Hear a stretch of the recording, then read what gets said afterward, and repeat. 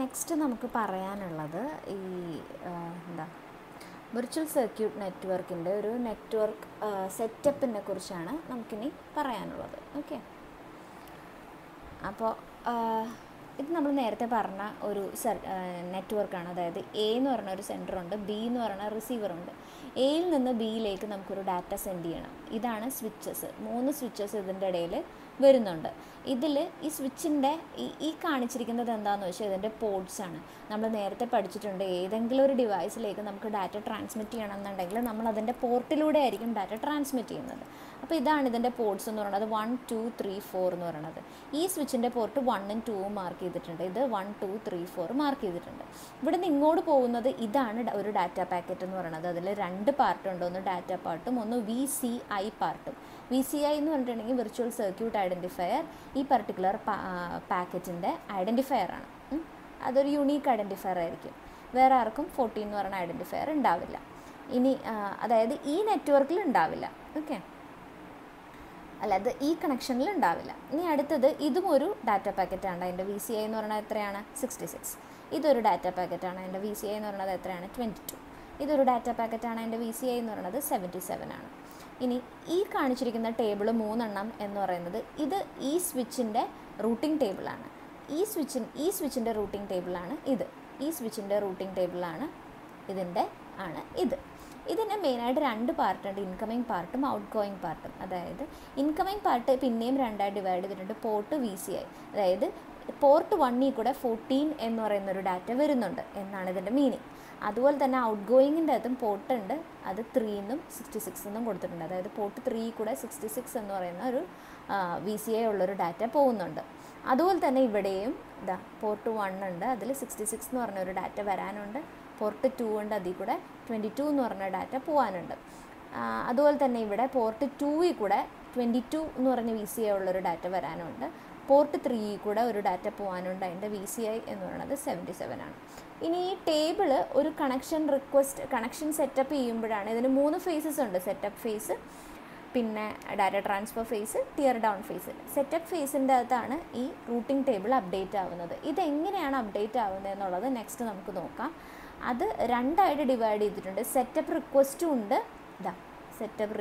ഉണ്ട്, പിന്നെ സെറ്റപ്പ് അക്നോളജ്മെൻറ്റും ഉണ്ട്. ഈ 2 ഫേസും കഴിയുമ്പോഴായിരിക്കും ഇത് അപ്ഡേറ്റ് ആവുന്നത്.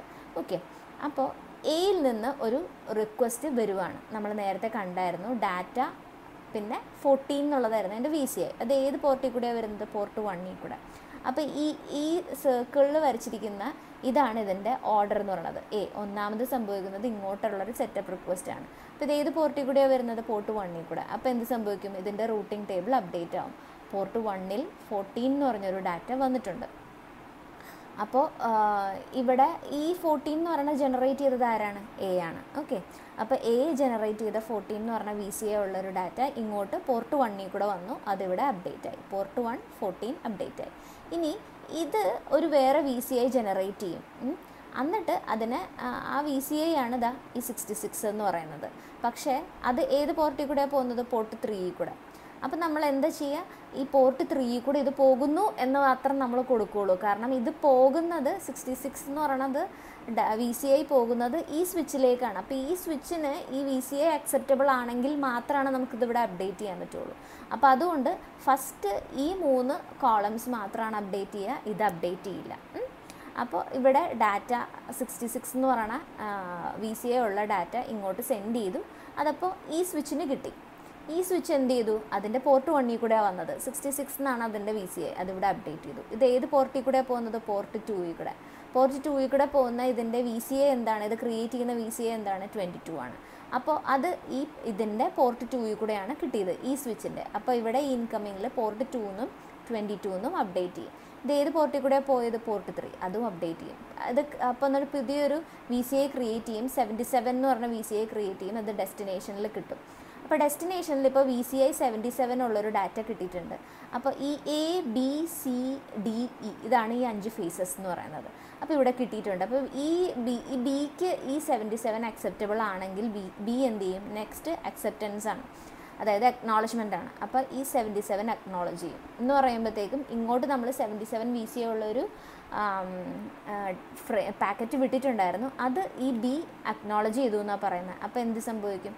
ഇവിടെ ഈ 77 അപ്ഡേറ്റ് ചെയ്യും. ഇനി തിരിച്ച് ഇവിടെ നമുക്ക് 22 എന്ന് പറഞ്ഞൊരു പാക്കറ്റായിരുന്നു ഇങ്ങോട്ട് വന്നത് അല്ലേ, പോർട്ട് 2 കൂടെ 22 ആയിരുന്നു വന്നത്. അപ്പോൾ ഇയാൾ എന്ത് ചെയ്യും? ഇങ്ങോട്ട് അക്നോളജ്മെൻ്റ് അയക്കും, 22 അക്സെപ്റ്റബിൾ ആണ്. അപ്പോൾ എന്ത് ചെയ്യും? ഇവിടെ ഈ പോർഷനിൽ 22 അപ്ഡേറ്റ് ചെയ്യും. ഇനി അതുപോലെ തന്നെ ഇയാൾ തിരിച്ചിങ്ങോട്ട് 66ഉം അക്സെപ്റ്റബിൾ ആണെന്ന് അയക്കും. അപ്പോൾ ഇവിടെ 66ഉം അപ്ഡേറ്റ് ചെയ്യും. ഇങ്ങനെയാണ് ഇതിൻ്റെ ഹോൾ പ്രോസസ്സ് നടക്കുന്നത്. ഇങ്ങനെയാണ് ഈ ടേബിൾ അപ്ഡേറ്റ് ആവുന്നത്. മനസ്സിലായെന്ന് വിചാരിക്കുന്നു. നെക്സ്റ്റ്, ഒരു പാക്കറ്റ് ഒരു സോഴ്സിൽ നിന്ന് ഡെസ്റ്റിനേഷനിലേക്ക് ട്രാവൽ ചെയ്യുന്ന പാക്കറ്റ് ഒരേ പാത്ത് തന്നെയായിരിക്കും ഫോളോ ചെയ്യുന്നത്. ചിലപ്പം എന്താ ഡിലേ ഒക്കെ ഉണ്ടാവാം, ബട്ട് ഫോളോ ചെയ്യുന്ന പാത്ത് സെയിം തന്നെയായിരിക്കും. ഇനി ഇതിൻ്റെ delay in virtual circuit network എന്ന് പറയുന്നത് ആദ്യം എ ഉണ്ട്, സ്വിച്ച് 1 ഉണ്ട്, സ്വിച്ച് 2 ഉണ്ട്, ബി ഉണ്ട്, ഇങ്ങനെയല്ലേ പോകുന്നത്. അങ്ങനെയാണെന്ന് വിചാരിക്കുക, 2 സ്വിച്ചിൽ കൂടെയാണ് പോകുന്നത്. അങ്ങനെയാണെങ്കിൽ ആദ്യം എന്ത് സംഭവിക്കും? എയിൽ നിന്ന് ബി വരെ സെറ്റപ്പ് റിക്വസ്റ്റ്, പിന്നെ അക്നോളജ്മെൻറ്റ്, ഇത്രയുമാണ് സെറ്റപ്പ് ഫേസ്. അതിനുശേഷം ഡാറ്റ ട്രാൻസ്മിഷൻ ഫേസ് ആണ്, അതിനുശേഷം ടിയർ ഡൗൺ ഫേസ് ആണ്. ഇത്രയും ടോട്ടൽ വരുന്നതാണ് ഇതിൻ്റെ ഡിലേ എന്ന് പറയുന്നത്. മെയിനായിട്ടും ഇത് സ്വിച്ച് ടു വാൻ ആണ് വിർച്വൽ സർക്യൂട്ട് വെച്ചിട്ട് ഇംപ്ലിമെൻറ്റ് ചെയ്തിട്ടുള്ളത്. പിന്നെ നെക്സ്റ്റ് ടോപ്പിക് എന്ന് പറയുന്നത് connection oriented and connectionless service എന്നുള്ളതാണ്. സിമ്പിളാണത്. അതായത് കണക്ഷൻ ഓറിയൻറ്റഡ് സർവീസ് എന്ന് പറഞ്ഞിട്ടുണ്ടെങ്കിൽ ഒരു ടെലിഫോൺ സിസ്റ്റം എന്ന് വിചാരിച്ചാൽ മതി. നമ്മുടെ വീട്ടിലെ ലാൻഡ് ഫോൺ എല്ലാം ഫിസിക്കലി കണക്റ്റഡ് ആണല്ലോ, ഒരു കേബിളുണ്ട്. അപ്പം കേബിൾ കണക്റ്റഡ് ആണ്, കേബിളും പ്രത്യേകിച്ച് പ്രോബ്ലം ഒന്നും ഇല്ലെന്നുണ്ടെങ്കിൽ അത് കണക്ഷൻ എസ്റ്റാബ്ലിഷ്ഡ് ആണ്, വർക്ക് ചെയ്യും അല്ലേ. അപ്പോൾ കണക്ഷൻ ടെർമിനേഷൻ എന്ന് പറഞ്ഞാൽ നമുക്ക് വേണമെങ്കിൽ ഡിസ്കണക്ട് ചെയ്യാം. അപ്പോൾ ഇതിലൊരു ഹാൻഡ് ഷേക്ക് മെത്തേഡ് എന്ന് പറഞ്ഞിട്ട് ഒരു മെത്തേഡ് യൂസ് ചെയ്യുന്നുണ്ട്. ബട്ട് അത് നമ്മുടെ സിലബസിൽ അത്ര പറഞ്ഞിട്ടില്ല, എന്നാലും ജസ്റ്റ് ആ പേര് അവിടെ ഇരുന്നോട്ടെ. ഇനി അത് കണക്ഷൻ ഓറിയൻറ്റഡ് ലെസ് സർവീസും കൂടെ പറയുമ്പോഴത്തേക്കും കുറച്ചും കൂടെ മനസ്സിലാകും. കണക്ഷൻ ലെസ് സർവീസ് എന്ന് പറയുന്നത് ഒരു പോസ്റ്റൽ സിസ്റ്റമാണ് അതിൻ്റെ ഒരു എക്സാമ്പിൾ എന്ന് പറയുന്നത്. അതായത് ഒരു കണക്ഷൻ എസ്റ്റാബ്ലിഷ് ചെയ്യുന്നില്ല അല്ലേ. ഇപ്പോൾ എൻ്റെ പേരിലൊരു കത്ത് വരുവാണെങ്കിൽ ഞാനും പോസ്റ്റ് ഓഫീസും തമ്മിലൊരു കണക്ഷനൊന്നും എസ്റ്റാബ്ലിഷ് ചെയ്യുന്നില്ല. പോസ്റ്റ്മാൻ ഏതെങ്കിലും ഒരു പാത്തിൽ കൂടെ വന്ന് എൻ്റെ വീട്ടിൽ വന്ന് എനിക്ക് കത്ത് ഡെലിവർ ചെയ്യും. അത് റിലയബിൾ ആണെന്ന് പറയാൻ പറ്റില്ല അല്ലേ. എപ്പോഴും എനിക്ക് കത്ത് കിട്ടണമെന്നില്ല, ചിലപ്പം മിസ്സാവാൻ സാധ്യതയുണ്ട്. ചിലപ്പോൾ പല ട്രിവാൻഡ്രത്തു നിന്നാണ് കത്ത് പോസ്റ്റ് ചെയ്തിരിക്കുന്നതെങ്കിൽ പല പോസ്റ്റ് ഓഫീസുകളോട് ട്രാവൽ ചെയ്യുന്നത് ചിലപ്പോൾ എൻ്റെ കത്ത് മിസ്സാവാൻ സാധ്യതയുണ്ട്. പക്ഷെ എന്നാലും ഇത് ഒരു കണക്ഷൻലെസ് സർവീസിന് എക്സാമ്പിളാണ്. ഏതെങ്കിലുമൊക്കെ പാത്തിൽ കൂടെ വരും. ഇപ്പോൾ പോസ്റ്റ് ഓഫീസിൽ നിന്ന് എന്നും പോസ്റ്റ്മാൻ ഒരേ വഴി കൂടെ അല്ല എൻ്റെ വീട്ടിൽ വന്ന് കത്ത് തരിക, പല വഴി കൂടെ വരാം. പക്ഷെ അതേസമയം ടെലിഫോൺ ആണെങ്കിലോ നമ്മൾ കണക്ട് ചെയ്തേക്കുന്ന ലൈനിൽ കൂടെ തന്നെയായിരിക്കും എപ്പോഴും കോളിൻ്റെ ഡാറ്റ ട്രാൻസ്ഫർ ചെയ്ത് വരുന്നത്. അത് കാണിച്ചിരിക്കുന്ന ഫിഗറാണിത്. എന്നും ഈ വഴി കൂടെ തന്നെയായിരിക്കും ഡാറ്റ പാസ് ചെയ്യുക. അതേസമയം കണക്ഷൻ ലെസ് സർവീസ് ആണെങ്കിൽ ഇതാ ഇപ്പോൾ പാക്കറ്റ് 1 ഇതിൽ കൂടെ വന്നു, പാക്കറ്റ് 2 വേണമെങ്കിൽ ഇതിൽ കൂടെ വരാം, വേണമെങ്കിൽ ഇതിൽ കൂടെ വരാം, എങ്ങനെ വേണമെങ്കിലും ആകാം. ആണ് കണക്ഷൻ ലെസ് സർവീസ്. ഇനി ഇത് തമ്മിലുള്ളൊരു കമ്പാരിസൺ സ്റ്റഡിയാണ്. അത് നിങ്ങളൊന്ന് വായിച്ചു നോക്കിയാൽ മതി, പരീക്ഷയ്ക്ക് ചോദിക്കാറുള്ളതാണ്. ഇപ്പോൾ ഇത് 7 പോയിൻറ്റ്സ് ഡിഫറൻഷ്യേറ്റ് ചെയ്യാൻ വേണ്ടി തന്നിട്ടുണ്ട്, ഇത് പഠിക്കുക. Okay, thank you. അത്രേ ഉള്ളൂ നമ്മുടെ മൊഡ്യൂൾ 5ൻ്റെ ഫസ്റ്റ് പാർട്ട് എന്ന് പറയുന്നത്. ഇത് കഴിഞ്ഞാൽ ഇനി ഇതിൻ്റെ സെക്കൻഡ് പാർട്ടും കൂടെ എടുത്തു കഴിഞ്ഞാൽ ഇത് കഴിയും.